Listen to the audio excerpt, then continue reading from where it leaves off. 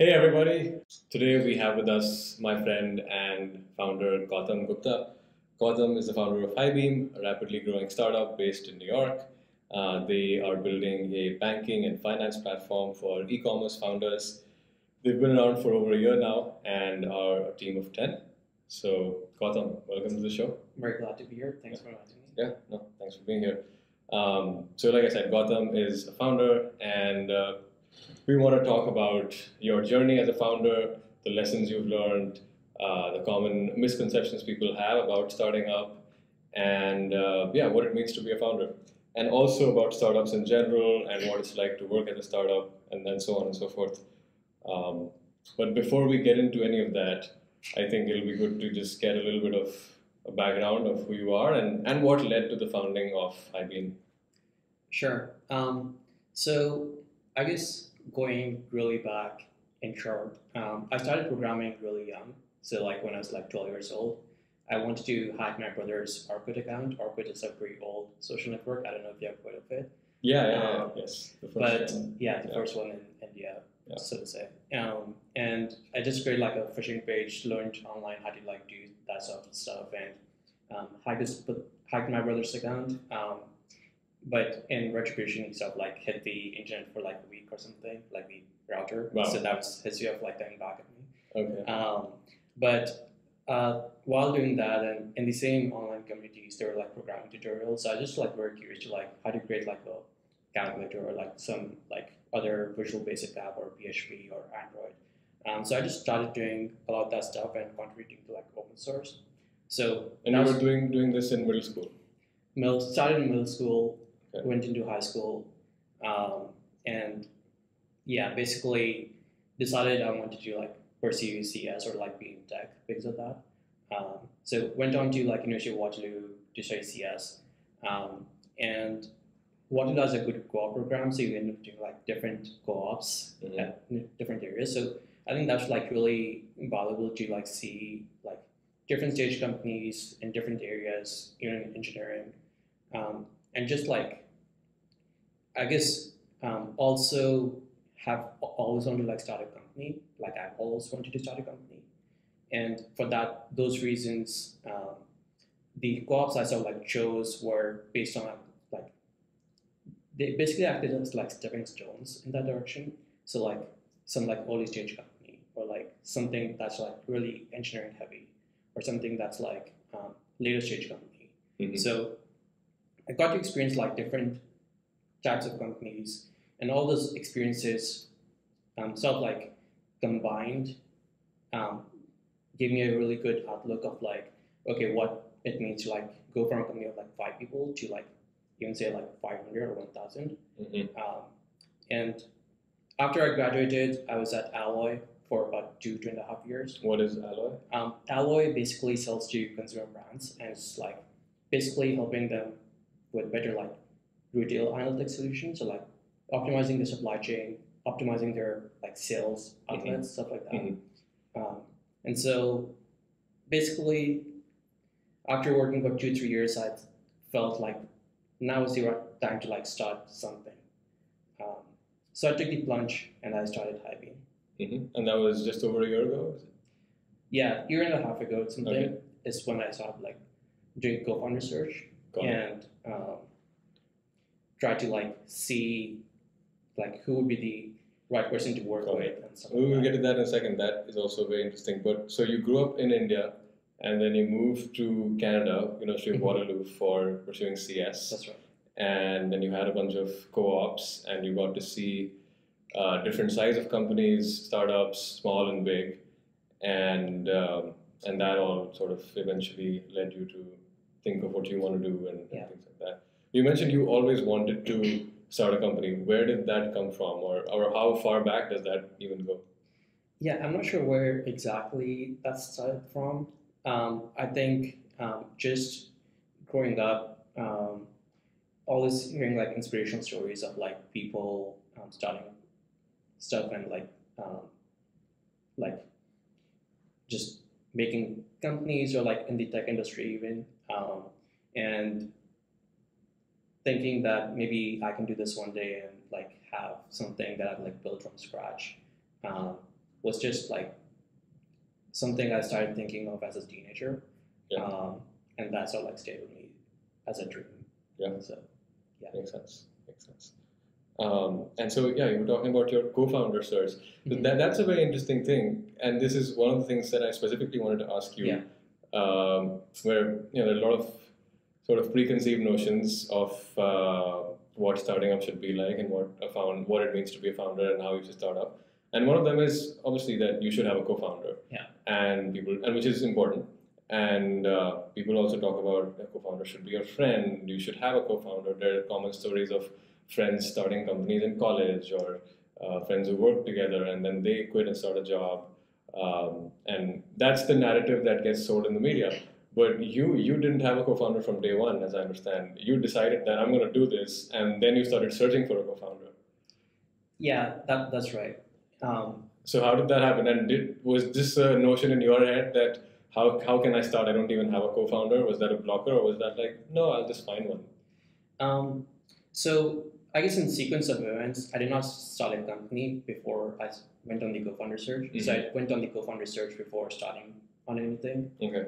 And my thinking was that I'll find a co-founder, and two of us or whatever group of people we find, like we'll sort of like figure out an idea and work on it together. Right. So that's what we did. But just like in the co-founder search, I reached out to like a lot of people I knew, Mm-hmm. and a lot of friends, a lot of like friends of friends, Right. people online. The thing I realized is that a lot of my friends were in like very stable positions, and it was just very hard for me to like convince them to like take a plunge when things were like very risky before like there was any funding, there was any idea, stuff like that. And I was not able to like break that, I guess, or make them jump over that hurdle. Right. That I was willing to jump over myself in a way.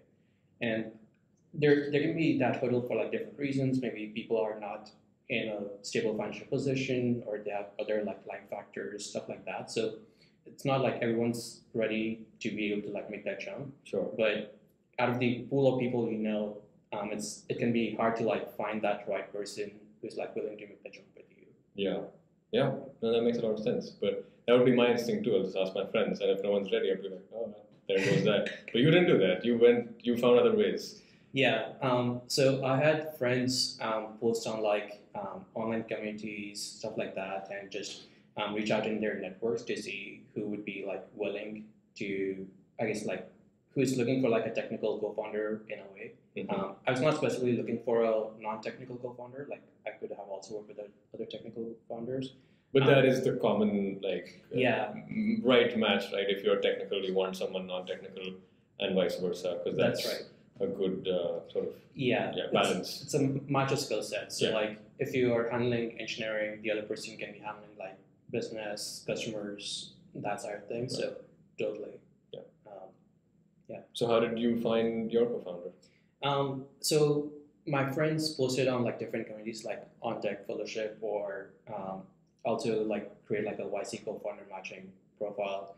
And through one of those avenues, I got connected to my co-founder Samir, and we basically like started chatting. We chatted for like 3 months, and over the course of 3 months, we worked on like some mini projects, or like just try to like make something work. And I was also like seeing like what things Samir's thinking about, how is he thinking about them, and if we do need to make decisions, are we able to like arrive at those decisions in a relatively quick time frame, and without like too much, I guess, like arguments or something like that. Like we may have opinions that are strong, but if they're loosely held, I think that's the key thing you sort of need to look for. Yeah. In addition to like other things, whether that person can handle stress, which you can sort of like take other things as proxy, like has that person done like engineering, or like been in like intense consulting sure. type roles or stuff like that. So I think that's one of the other factors. Makes sense. So 3 months of conversations, projects, discussions, idea generation, I imagine, and then you're like, okay, this is the guy. That's right. And also like just seeing like if the other person is making progress in that time frame. Mm-hmm. And in my case for Samir, like Samir was actually trying to make progress on the idea he was working on, regardless of like regardless of our conversation. Right. So I think that's also important that the person has actually like has intent of like doing something and is like making good progress on that. Right. But it is, I mean, it makes sense. It's a very important decision. So you have to spend that time Exactly. to think it through as to if you match well with this person as well, because you have to work with them for a very long time and very closely every single day, right? You're in the trenches with them. Awesome. That's right. Another thing you mentioned is that you felt that this was the right time for starting a company. You had worked for 2-3 years full time after graduation, and you felt that was the right time. And this is something I have seen some of the tech, the tech thought leaders talk about as well as to what the right time is and what's not. What's your take on that? Why was that the right time? Why not 5 years from now? Why not 5 years ago? Why was this the right time for you?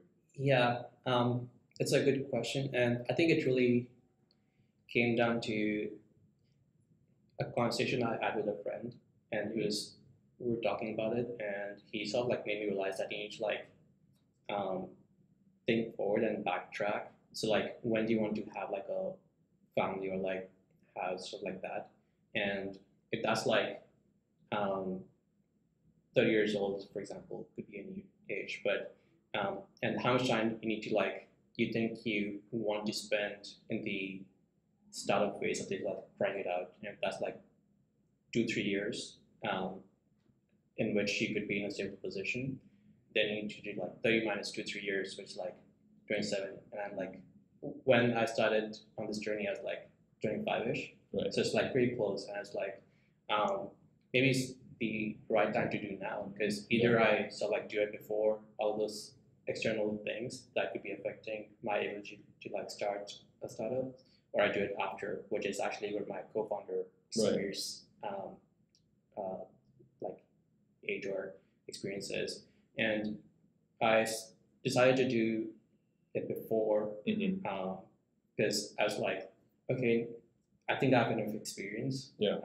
I do feel like I can like go out and like build a startup and just like work my way through it, learn on the fly if there's skills I'm missing. Right. And also I don't have like other like health problems, for example. Sure. Like I don't have any like major debt or stuff like that, so I don't have to like worry about those things. Yeah. So timing wise, just seems right. Yeah. No, that makes sense. No health problems. You're young. You're fit. You don't have obligations. You don't have debt. Sounds very reasonable. And your co-founder doing the kind of the other side where he's gone through all the responsibilities and now he's got all the experience, and that benefits also. I'm sure. There's definitely a benefit. And then after that point, now he's starting out. Yeah. Makes sense. But it is a big responsibility and a big sacrifice, and you have to be in the trenches every single day. So this is, I guess, this is also interesting, and I don't know if I have a question here, but something I've observed where when I was in college or high school, and I also had some of these aspirations or thoughts of maybe joining a startup or doing my own thing someday. And my perception at that time was precisely this, that it would take a lot of sacrifice, a lot of responsibility, and just a lot of work every single day. And like I was imagining like no vacation for years, or like no social life or whatever. Just I imagine there would be a lot of sacrifice. At least from whatever I had read or seen, maybe that was a narrative that I bought into or whatever. And then now, fast forward 8-10 years later, I often see the opposite, where the founder life is glamorized. Especially, you go to, when we're in New York, we go to tech parties or events, and you see all these founders there, and they are there at 5 p.m. Some of them, not all of them. I mean, sometimes for some founders, it seems like they're living a glamorous life. Or at least that was the case 2021, 2022, we're in the summer 2022. A lot of shit's going down right now in the economy, so maybe tables have turned. But at least when I first moved to New York last year, this is what I observed. Wow, these guys they don't seem to be working 100 hours a week. They're working normal hours. They're going on vacations. They're going to conferences in Miami, and like, okay, this is it easy? Like, what is happening? Is there just money flowing in? Have the tables turned because of all the capital? Has the game just become easier? And that was something I couldn't make. I couldn't reconcile that in my head to the previous notions I had.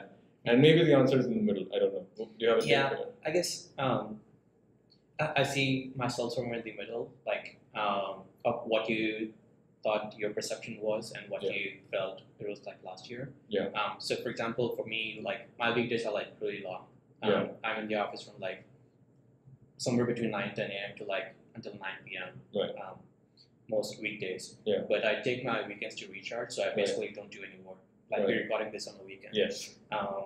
And I try to push all my social activities, dinners, friend catch-ups, stuff like that to Right. like the weekend. Right. Um, But you have to. yeah, I have right? to. Like, Yeah, there's literally Yeah. like no time for Yeah. me to like spend on weekdays Yeah. for other stuff. And I also like I still try to like make time for myself. For example, like work out during weekdays, weekends. But I do not go to any conferences or events during the weekdays unless it's like a Friday night. Sure. Um, So yeah, I'd say I stand somewhere in the middle. It's just of how Yeah. hectic work can get. But do you think that maybe, I mean, you have to put in that much work, right? Yeah, It is hard to build something from scratch Definitely. and have it make money and have customers use it and so on. Yeah, I like to think of it as like a wheel with like edges, and to put the wheel into motion, you need to like really put so much force into like joining it. But once it's starting to become in motion, the edges start becoming smaller, so the wheel is becoming smoother. Right. And the edges to begin with are like funding or investors. There's like customers, product, Right. team, and like other things. Right. And you're sort of like making progress on like different edges of different times. So like when you hire someone, the team edge gets smaller. When you sort of like have built like an MVP, the product edge becomes smaller. But to like just push the wheel into motion, the founders need to like exert so much force Right. that it's like intense. Yeah. That makes sense. And speaking of, let's get into the challenges. You've been at this for about a year and a half. What's been the biggest challenge so far for you personally? I'd say the challenges change from time to time. Like before, and I've also like improved on different things. So I guess starting with the challenges, the first one really was to like figure out what we were building or what we were doing. So I guess once Samir and I committed to like working with each other, we started on this journey, and we were like just talking to a lot of like e-commerce founders for like a long period of time and trying to figure out the different pain points, stuff like that. But it was like a months-long process. And coming from an engineering background, like I like to like code and stuff, and that's my tangible work output. But when you're like having those conversations, you're not really like coding or like Right. putting out like tangible work output in a way, at least from my perspective, which is back then. But you need to like figure these things out, and it can be like a very ambiguous situation, and where like you don't know which direction to go in. There's multiple different paths you can choose with different outcomes, but you need to like figure out which path is like right for you based on your like backgrounds, business value, what customers want, what you think is like achievable in the near future. Yeah. So that was the first challenge, and then once you have sort of like figured that out, there's like funding, other stuff, team building, like actually being able to like hire really good people on your team. Right. And it's like it took many months to get to like our current team's stage, and the first hire was the hardest hire, and then sort of like started becoming a little easier for us. Yeah. But so those were some intermediate challenges, and now it's really like now that we have the team, we're building like a product, and we need to like find customers who are sort of like have that problem. I'm like willing to work with us in the beta stages. Yeah. When we still don't have a fully like fleshed out product. Right. So I think the challenges have changed over time, and I'd say it's the overarching challenge is to like be able to deal with these different things as a co-founder. Yeah. Because you need to wear multiple hats. Yeah. You can, and like all this stuff falls on you at the end. Yeah. And you need to be able to like persevere through those different things. Yeah. Makes sense. So one specific challenge that I want to ask you about, which is interesting to me because I've been an engineer and I've recently moved into a PM role. I was an engineer in big tech and I moved into a smaller company in a PM role where it is ambiguous and I'm having to do a lot of I have a lot of responsibility in a way that I didn't before in terms of dealing with people or dealing with ambiguity or leading a team in some ways. And you were an IC software engineer at, I guess, a reasonably big company, and now you're the founder, and you are leading a team of almost 10, and you are the engineering manager, and I think now you're also not as much of an IC at your own company because you have a full team to manage. So what's that been like? Has that been a challenge? Do you feel overwhelmed by it at all? I guess a little bit of a challenge, but even though I've not led teams in like professional work settings, I've been doing like things in university, and I think like clubs or different like project teams, stuff like that. Sure. So I think just having that leadership experience from university or like high school days even was like very helpful. Yeah. Because you're basically like working with people, so you need to like be able to like talk to people, empathize with them, and see.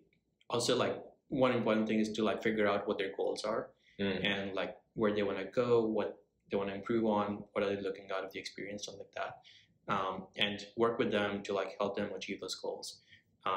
And I think based on like these different things you can do and people management, you can sort of like develop over time the skill of like people management or just like working with people. Right. So I'd say is a slight challenge to do that in a work setting. Also because the people on the team so far on the insurance side have been my friends from before. So it's like I'm basically their peer in a way.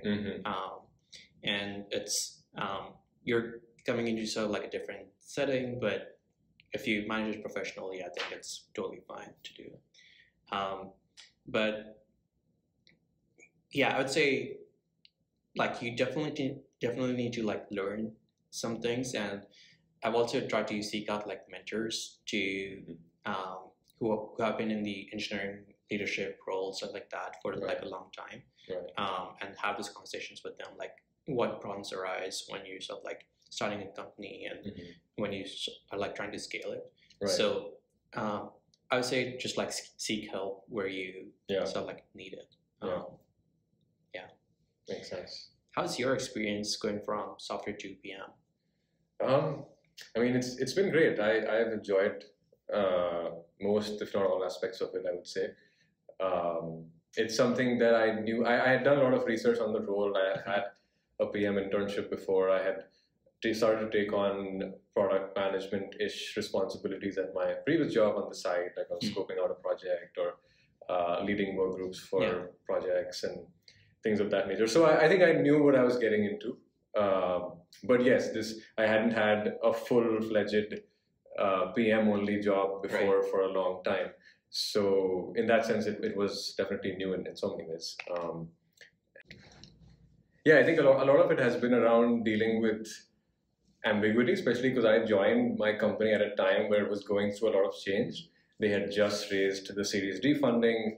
They had switched, they were trying a new product line, and we're in this scaling mode, I think. And a lot of structural changes inside the organization. And so really what that meant for me, what has meant for me in the last 6 months or so is a lot of ambiguity, not always having defined scope, not always being told, hey, this is your assignment, go work on this. And which is the fundamental difference, I think, even Yeah. just from a PM and engineering, where Right. as an IC engineer, especially in big tech, you're pretty much, you have your user stories, your tickets, and you just work on it, and that's it. That's that. Sure, sometimes you contribute to design, sometimes you contribute to best practices, and so on and so forth. But largely, that is tangible output. Right. And I think for me, it was A, not having tangible output and learning to be okay with that. Right. And then B, which is also something that you talked about, and then B, not having or not always having defined scope, and sometimes being the one to find and create scope, which is interesting and it's fun, and I enjoy that. And I guess why did you want to switch from software to PM? I think the whole, if I backtrack a bit, the whole reason I got into CS or Eng was because I thought I had an idea for a product or a startup. This was back in high school, so junior year, senior year, high school, and I wanted to build it, and I didn't know coding at all at the time, and I decided to learn to build this web app, and I built it, and that whole experience of building something from scratch, it felt like a superpower. It felt like, wow, I can sit at my desk and build something by myself that could be used by people across the world. That felt like a superpower. Yeah. That was the starting point of why I got into it. But what I realized was that for me, it was always about the end product. And I did CS in college and all of that. But the realization I had was I cared about the impact, and I cared about the end product, and I cared about all aspects of that product and taking it from scratch to launch and everything. And I didn't even know that PM roles existed until I think junior year. And I'm doing internships, and I'm being told what to do, right? And I'm being told what to build. I'm like, wait, why can't I be the one to have the idea for what to build? I'm like, okay, maybe it's because I'm an intern, and maybe once I graduate and join as a software engineer, I'll get to decide what to build. I'll get to decide which button goes where and which feature we're working on. But that's obviously not the case, for good reasons. Yeah, right. For good reasons. So I think I was naive in that sense. I didn't know PM was a thing, and I was approaching it as that being an engineer meant being also the one to determine what gets built, which is not true. So I think for me, it started off, that was the starting point, that I wanted to be the one making product decisions, and I was excited by that far more than I was excited by deciding which library to use or how to optimize code for XYZ. Even though all those things are important and I want to be good at it. But that was the starting point. And then I knew I had some of the skills and traits that could make me a good PM. I did a PM internship, and then. And you were mentioning that during university you were sort of thinking about founder or entrepreneurship, stuff like that. I guess, do you want to start your own company someday? Or I guess, why were you interested in entrepreneurship during uni? Yeah, I was. I think not too dissimilar from your story. In my high school, even maybe middle school, as young as 13, 14 years, I remember being excited about the idea of starting something of my own, about building my own company. I was also inspired by the tech success stories, be it Jobs or Gates or Mark Zuckerberg, and so on and so forth. And I was at high school, I was in college. I think reality started to hit different sometime around close to graduation. And I don't know if I can pinpoint what changed, but that I think there was a certain point, maybe from 16, 17 all the way to 19, 20, where I had decided that yes, I was going to start a company, and this was the thing, this was the goal. And at some point after that, that changed. Was that 16, 17, or was that 19, 20? No, I'm saying from those time, ages, I definitely wanted to. Got it. I remember that being very top of mind, that this was my goal and I'm going to do it. Somewhere after that, somewhere after 20, 21, 22, after graduation, I don't know, that became less at the forefront of my mind. I don't know if I can pinpoint exactly why, but I think it's a combination of reality hitting, and also I also came from India to the US, and the realities of the immigration and visa situation make it hard to just not have a job and not be in a big company. And no one around me, not a single one of my immigrant friends had this in their mind. Probably similar reasons, maybe different reasons, I don't know. But that also then affects the way you think about things. And I think now I've started zooming out a little in the sense that, yes, I am still excited by the idea of starting my own and all of that. But that is not the goal in itself. I think for me, the goal has now become, I want to build products. I want to build products that make a difference on the lives of people, that have an impact on the world. And I want to do a damn good job of it. And I want to be with the best people in the field and work on that. And to me, it doesn't matter. And I want to have a certain level of autonomy and control while I do it. But it doesn't matter if it's at a company or if it's my own thing. Got it. I think that's where I'm at right now. Yeah. And if it's at a company, and if I'm excited about it, then that's great. And I'm making those contributions. And if I'm doing my own thing, then that's great too.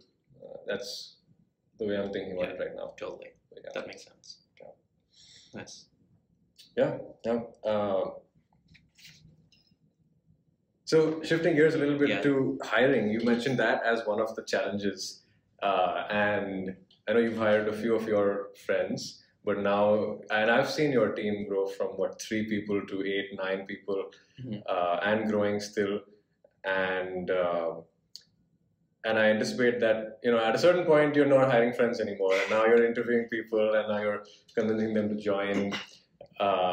So what are the hiring challenges that you foresee coming up in the next phase of your company over the next 1-2 years? And second part of this question is, what do you look for? I think hiring challenges change pretty rapidly in the early stages of the company. When it's just me and Samir, the challenge was really to okay, we are step 0.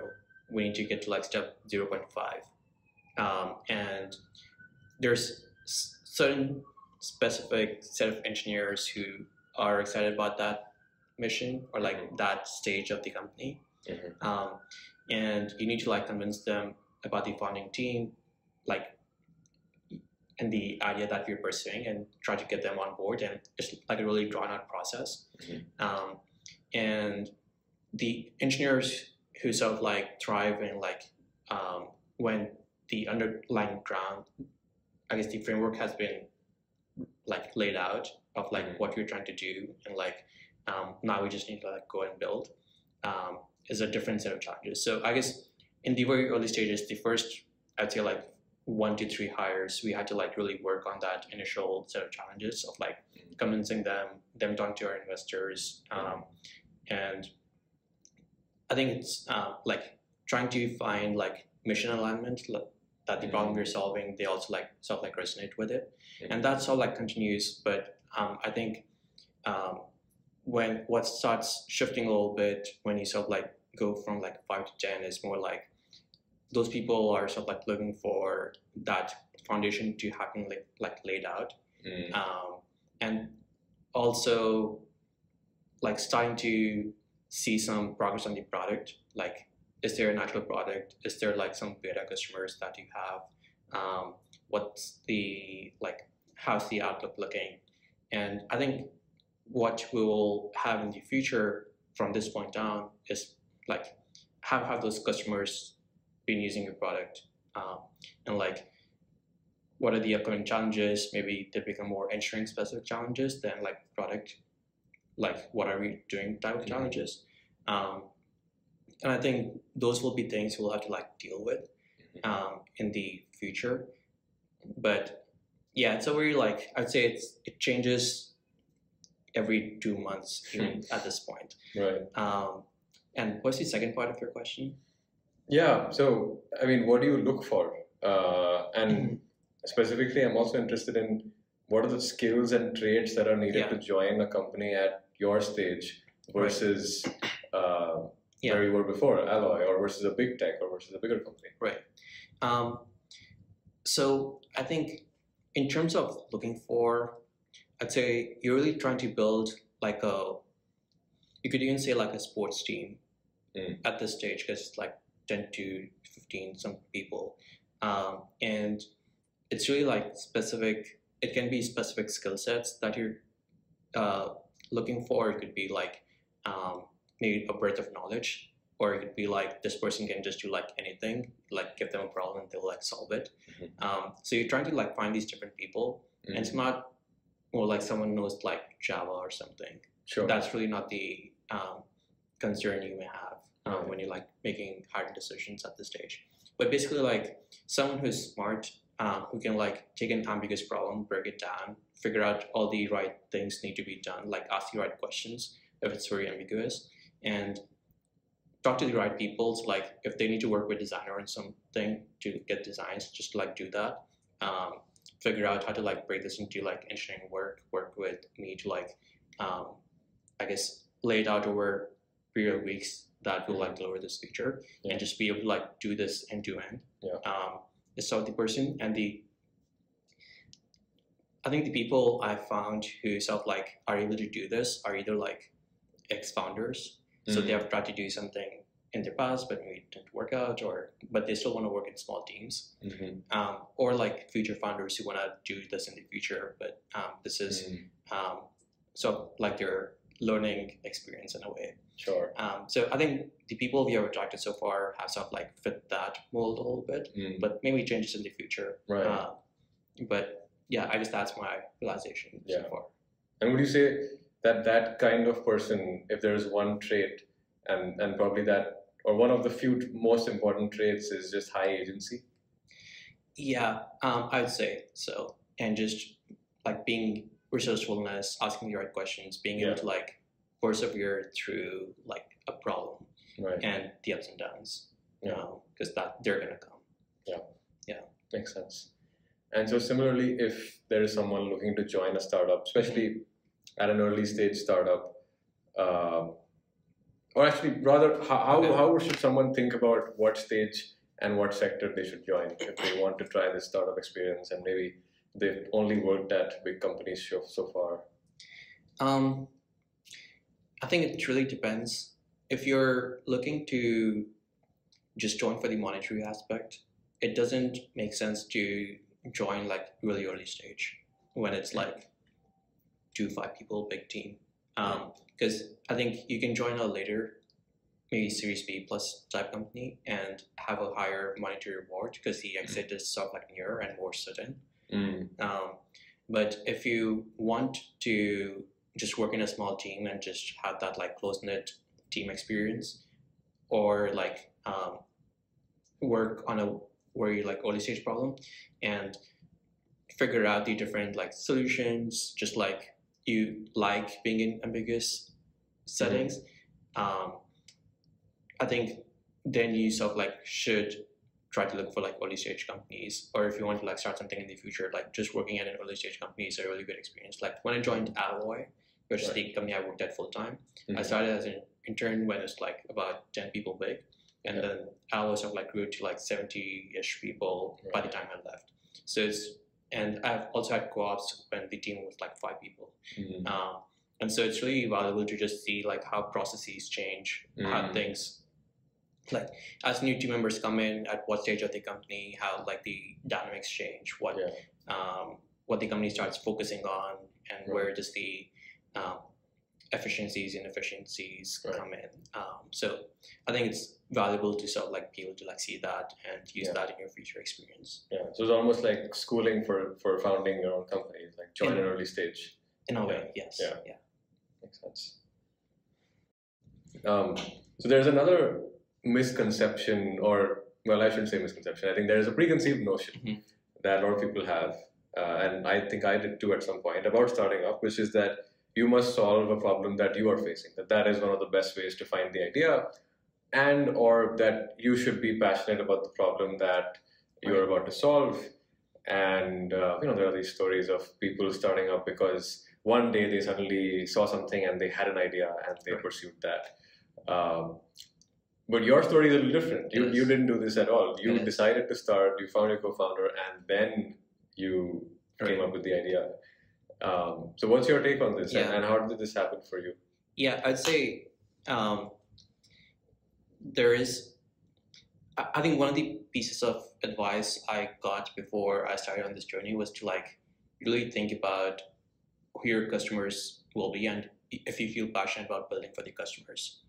And so maybe I would want to change that preconceived notion that you should solve a problem that you're facing to solving a problem for someone who you care about.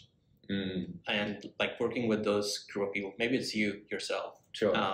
But then you would feel passionate about like building or like solving the problem, because once those customers start like using your product, once they receive like value out of your product, you will feel satisfied.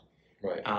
And I think that's the mindset difference you can have when you may not necessarily have a problem that you're facing yourself. Right. In our case, our customers are like brand founders, so people who may have like e-commerce stores like Shopify, Amazon, or even like physical presence. We have some customers who have physical stores in Soho, New York, and I guess me personally, I sort of like resonate with them really well, because they're also like entrepreneurs, and they're like trying to like start something from scratch, build something, and they have all these like hurdles that they need to like go pass through to like become successful. So I sort of like resonate with that like founder mindset in a way. And I've also worked in e-commerce industry before. I was at Shopify, and Alloy was somewhat related as well. And what I realized was that e-commerce founders, like they're like really passionate, energetic people, love whatever products they're building or like selling, and if you get on a call with them, you'll leave energized, like they're like good at like talking, inspiring you and stuff like that. So I think all that combined made me really passionate about like building for them. Right. And after that, we started talking to them about like their problems and like different things they're doing.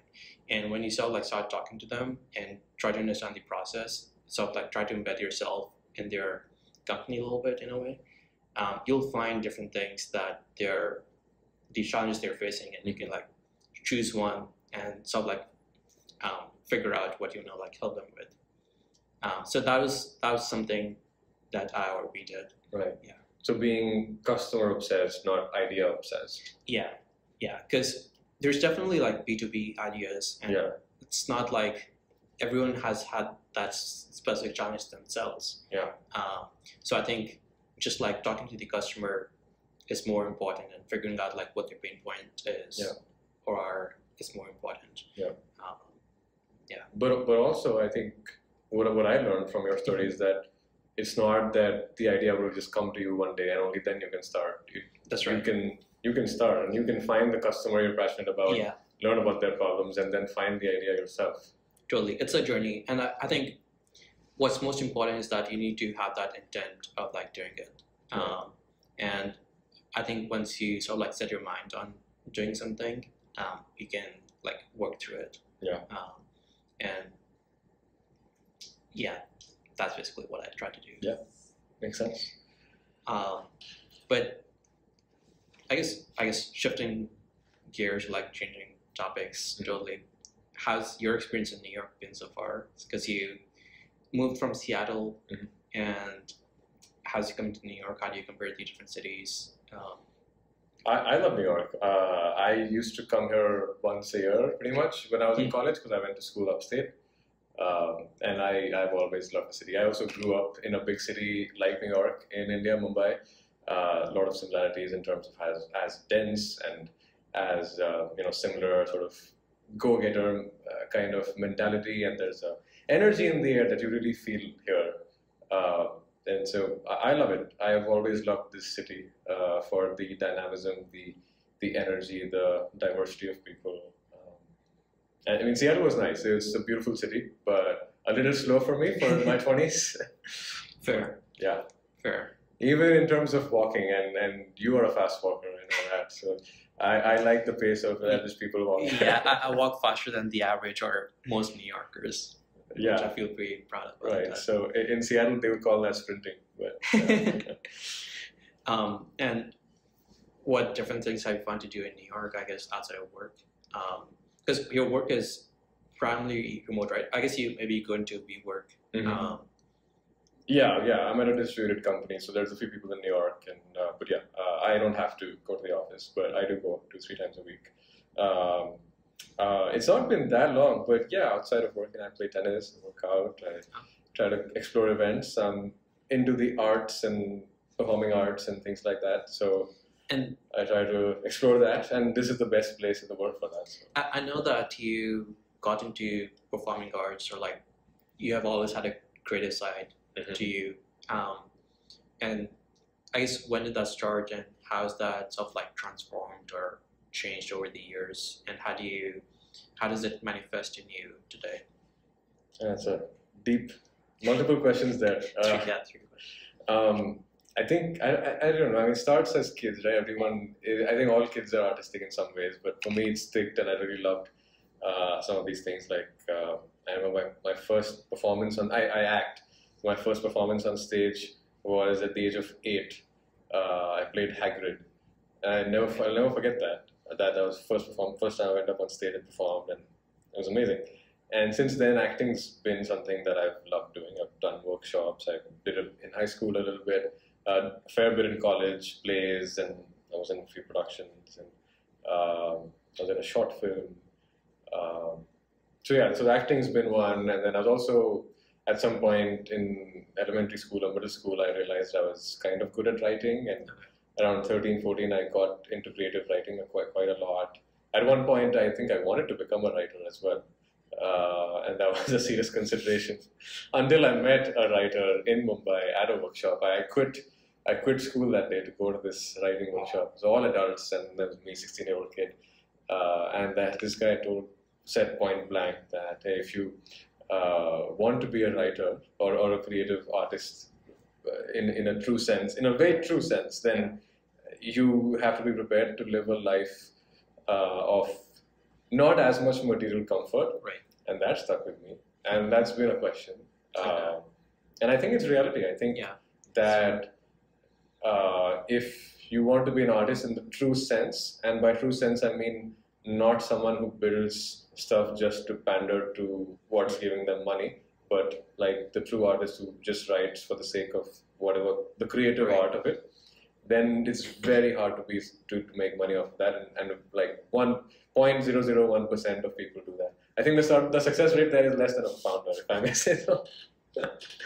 But so that's stuck with me. But I still like it. I try to write, and I try to act when I can. It's difficult as a adult with a job because it's hard to be part of productions and stuff.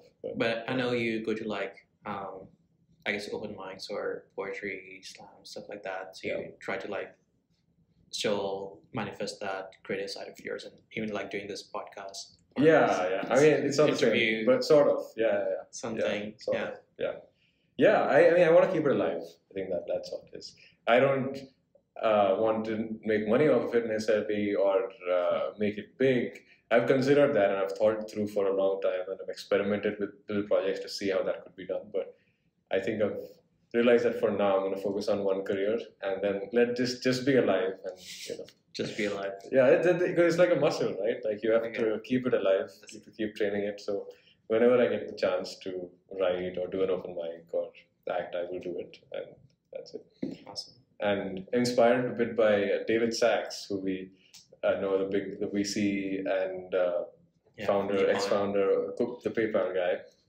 He after PayPal, or after he got his big exit from PayPal, or maybe the next company, he went to Hollywood and made a movie.